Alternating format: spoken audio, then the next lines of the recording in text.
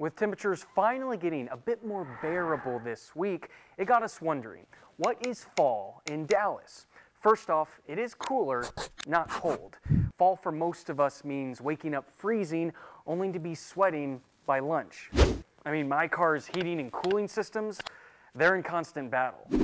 From the Arboretum to the Japanese Garden to White Rock Lake, these are just some of the best fall spots in the Metroplex. The only problem is the changing of colors happens fast, so don't miss it. Or miss out on the big game. From the nostalgic high school homecoming game on Friday, with plenty of Letterman jackets and mums, to your college's anticipated rival matchup on Saturday, I can already smell the breakfast tacos, queso, chili, to the excruciatingly stressful Cowboys game on Sunday. No, really, I've already found some gray hairs because of it. You can't spell football without fall.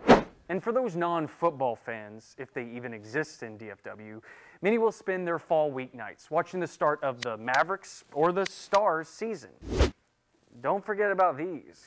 Whether you're talking about patches, spiced lattes, or pies, this large, rounded, orange-yellow fruit will make plenty of appearances. And for everyone, the real way you know it is fall, seeing your stores put out Christmas decorations before you even get the chance to trick or treat.